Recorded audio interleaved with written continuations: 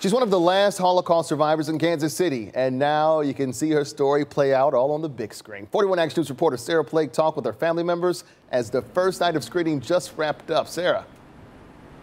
Yep, her name is Sonia Warshawski, Big Sonia, as they call her for her big heart. Her family tells me they are so happy to see this film resonating with so many different people. You see teenagers, old folks, all big and small. Now this is a testament to the human spirit and facing unspeakable hatred with love.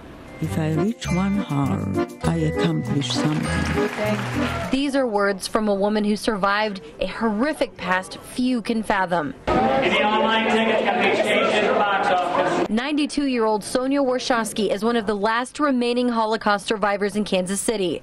And now her story, Big Sonia, is on the big screen, premiering in Kansas City to a sold-out crowd on Friday night. It's unbelievable. Her own granddaughter directed the documentary, so this moment is overwhelming for the family. It isn't just about my mother's experience during the war and going through the Holocaust. It's also about how one person can make a difference. This was my reason for surviving, and it gave me also the push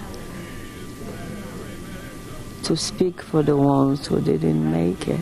Nazis killed Sonia's family. She survived 2 concentration camps, facing death countless times.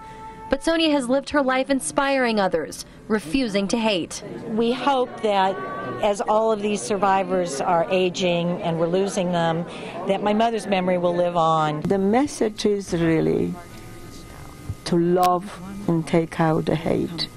I hope that people will grasp one day that we are only visiting this gorgeous, beautiful world.